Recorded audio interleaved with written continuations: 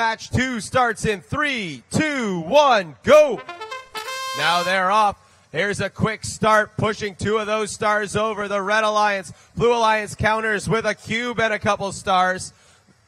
Blue Alliance, they've got another handful. They're trying to get 2 seconds, 1 second. Can they toss it over? They do.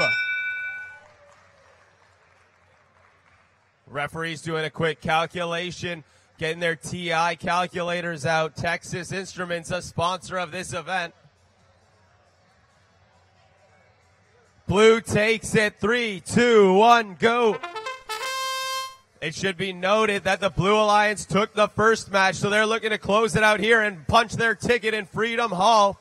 But the Red Alliance doesn't want to go away that easily. They're the Cinderella story, number 8 seed. They didn't make it here, giving up. They went to 3 in the last one. They want to go to 3 here and take it home.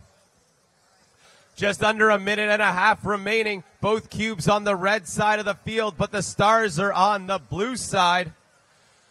Blue Alliance took the 4-point autonomous bonus, and they're going back and forth as 4 more stars are dropped onto that blue side. And a block up there right above the fence stops them cold. That was 72-32 X on blue. That got stopped there. Both cubes now on the blue side of the field.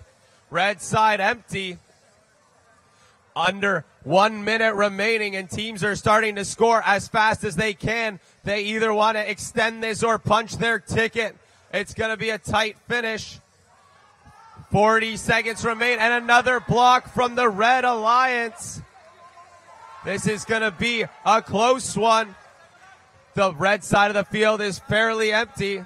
30 seconds remain, and in comes the extra cubes. Driver control loads.